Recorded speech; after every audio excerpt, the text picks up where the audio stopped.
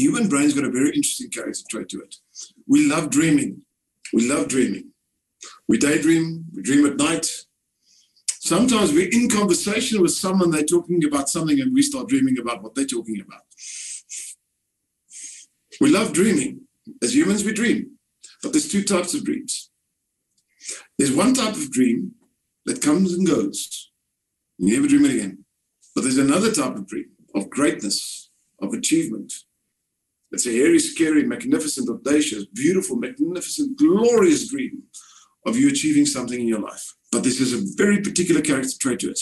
It repeats, year in, year out. It's been hovering. It'll stay hovering. What is that? That's your deep subconscious mind saying, hey, I've got this talent.